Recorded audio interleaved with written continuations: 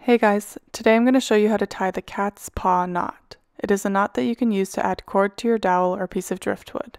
Nice to change it up from the Lark's head knot every once in a while. Here I have tied the knot twice. The one on the right shows you what the knot looks like from the front, and the one on the left shows you what the knot looks like from the back. You could use it either way in your work. To tie the knot on the left, create 2 loops so that the loose ends of the rope sit on top of the middle of the rope.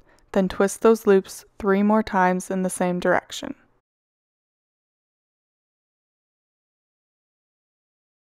Bring the loops together, pull on the loose ends of the rope, and then slip them on your dowel.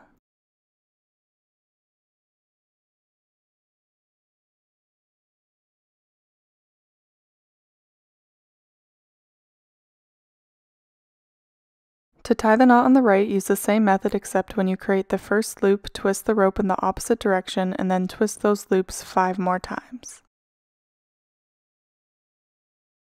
Bring the loops together, pull on the loose ends of the rope, and then slip them on your dowel.